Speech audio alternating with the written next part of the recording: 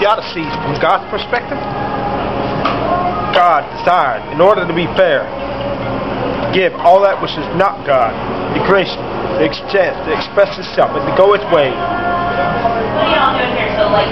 Because as long as God was, sin was impossible. But the split second He created creation, with His own sovereignty, evil became possible. I create good and I create evil, God said. Indirectly so. God's hate for evil was so great, He wanted evil to be expressed wholly, completely, that He could send Jesus Christ to die and totally destroy it.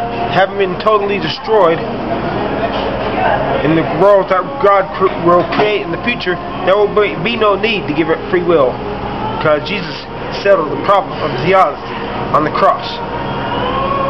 All that which is not God had the chance to express itself. It expressed itself, it sins against God. God killed the very possibility of sin in Jesus Christ. There is truly now nothing but light and love and goodness. Goodness. What about the sin in the lake of fire? There's goodness because it is being punished forever and ever and ever and ever. Thus it is being devoted to God in its destruction. Sin is that which is not devoted to God.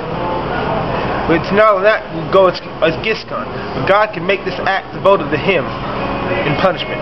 So that all from God comes and all to God goes, even the sin.